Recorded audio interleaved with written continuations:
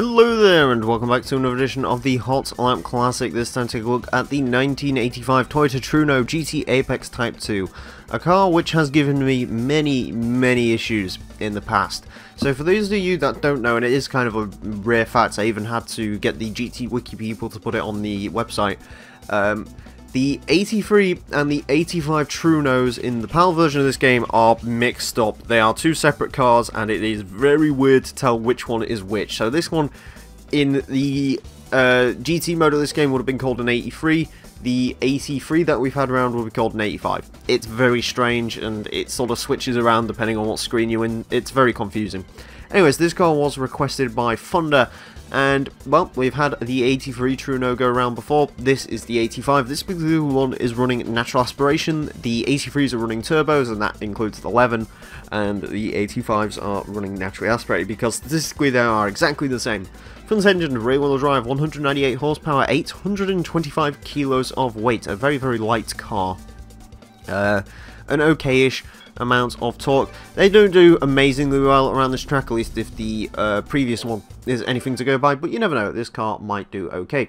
To find out if it does do okay, it is going to get 6 laps off the Motorsports Land track in an effort to set the best time it possibly can. Our current leader is a Suzuki Scuderia Pikes Peak Edition. That's at a time of 27.010. This car unlikely to beat that.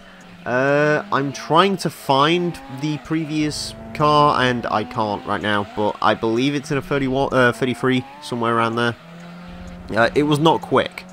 I do remember that much about the little Trueno. I will say I really love as much as I've been very vocal on my disliking towards this particular car because certain people. Okay. I will spin out a 190 horsepower car. Excellent. Good start. Anyways, I will say I really like the race mod on this car, sort of the fake wide body. It comes in two colours. I believe there's red one and there's also a yellow one. I went with the red because the red, at least in my mind, is the slightly better looking. Usually I'd go for the brighter colour of the two, but with the sort of TRD symbols on the car, it just made more sense to go for a red one, so that is what I did. Hopefully this car does better than a certain other Toyota that we've had go around the course before, that of course being the Prius, which for almost 200 episodes has been the slowest car we've ever had. And I still don't know if it's ever going to be able to have anything be slower than it. I say that, Honda Beats have decided, hey, we're really going to try and give that run for its money, and we've still got plenty of beats to go. We've got the Mugen beat to come up, and that is, that could potentially be slower than the Prius, which is amusing in and of itself. Again, may I remind you, the Prius in this game is unmodifiable in any way, making it by far and away the least powerful car that will ever go around the Hot Lap Classic because it just has no upgrade. So it has to stay at its standard 60-ish horsepower, I think it is. Yeah. I don't think there's any car that's going to get slower than that. I mean, if this was Gran Turismo 4, obviously there's the motor wagons, and they're incredibly slow as well, so.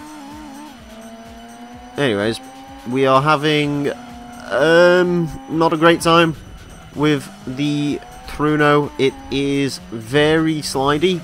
It handles crap.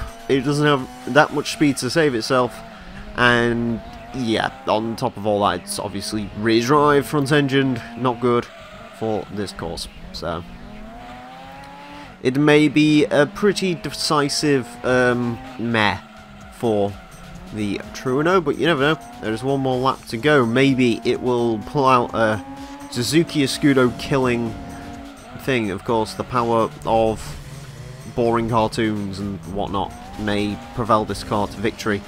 Right. Let us go around here.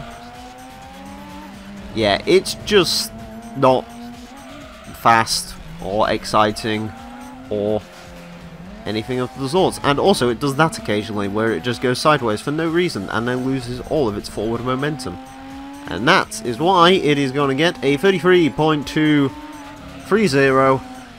An incredibly uninteresting time, although that does actually put it in an interesting place, so I will give the Trueno that, I guess. A 33.230 will see this car go into 205th place. It is quicker than a Toyota Supra and a Toyota Chaser. Let's just irritate all of the JDM fanboys today. It is a couple of milliseconds down on the Trueno GT Apex Type 1, that one obviously having the turbo, so yeah, not a terrible result for the Trueno. Anyways, I want to thank you all very much for watching this edition of the Hot Lap Classic. Next time, we are featuring a Mitsubishi legend that was recently reborn to be a Mitsubishi nightmare. That is a legend turned nightmare. Find out what it is tomorrow. Until then, farewell.